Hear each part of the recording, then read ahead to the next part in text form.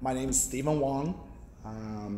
I was born in Taipei, Taiwan, and at age 7, my parents brought me over to the U.S., and I grew up in Moab, Utah. So I was quite young when I moved here to the States, but what I did remember was my mother told me one day that we would be moving to the U.S. And of course, as a young child, you really don't know what moving to the U.S. truly means. Your only recollection of the U.S. Is from movies. So she asked me if I had any concerns about moving to the States. And I remember asking my mom if the U.S. had Western pastry stores or pastry shops. And of course, for those Asian Americans out there, we know that the Chinese version of the Western bakeries are very different from what we have here in the U.S. So that was my main concern, whether the U.S. has the Chinese version of the Western bakery.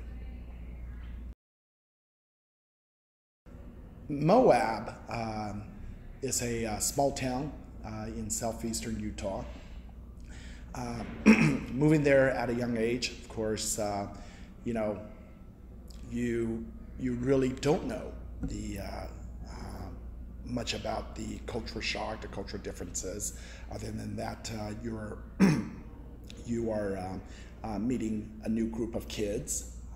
Except in my case, I didn't know the English language, but fortunately, the group of children who were in my class in Moab were quite friendly. They were quite helpful, and it was a good experience.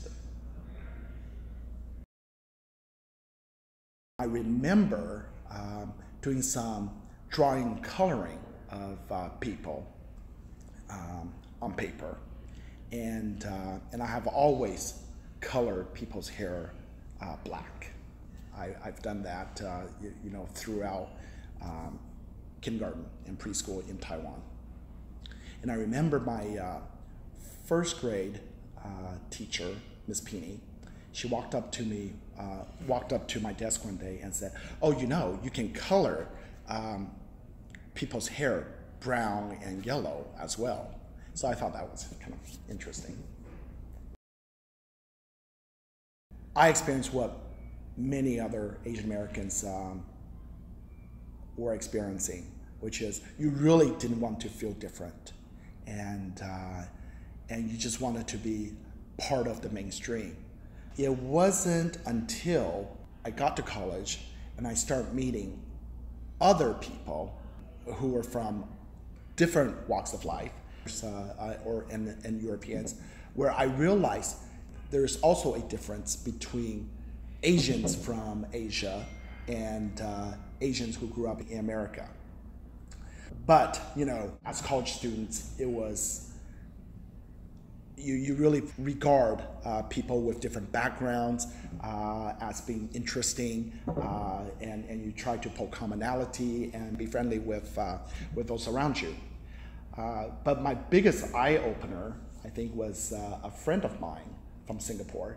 She said, "Oh, you should really take this Asian America class in college." So I did.